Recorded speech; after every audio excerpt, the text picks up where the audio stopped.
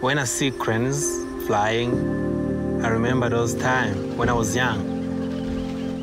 At dusk, we would see cranes, and those images really stayed in my head. So when I became a vet, I realized those species were declining. It's something that we really wouldn't want to lose. I work to make sure they're there for generations and generations.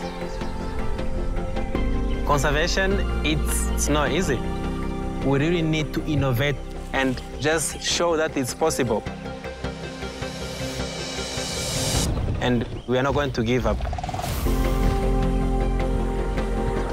My name is Olivia Nسينغيمانا, and I'm a veterinarian and conservationist.